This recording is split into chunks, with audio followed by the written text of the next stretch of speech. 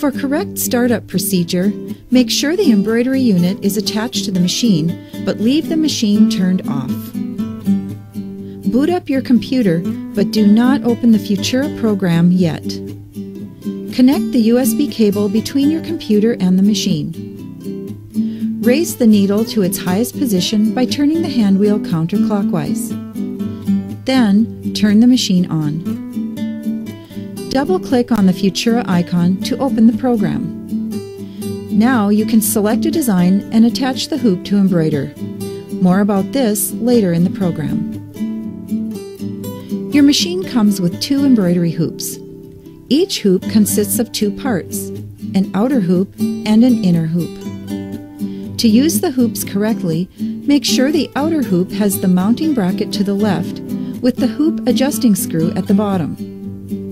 The inner hoop notch markings must appear on the side facing you.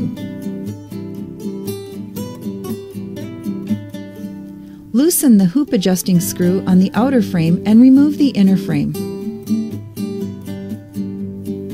Place the outer frame onto a flat surface.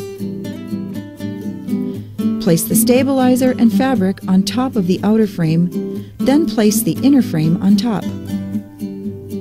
Fit the 2 frames together by pressing down on the inner frame.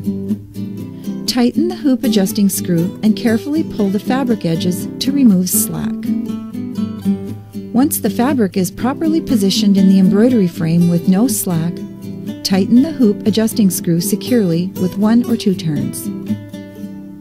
Raise the presser foot lifter. Push the embroidery foot lever up with your finger and pass the embroidery hoop under it. Slide the hoop connector into the hoop attachment on the embroidery arm until it clicks into place. To remove the hoop from the embroidery arm, press the hoop release lever, raise the presser foot and needle, and then slide the hoop toward you.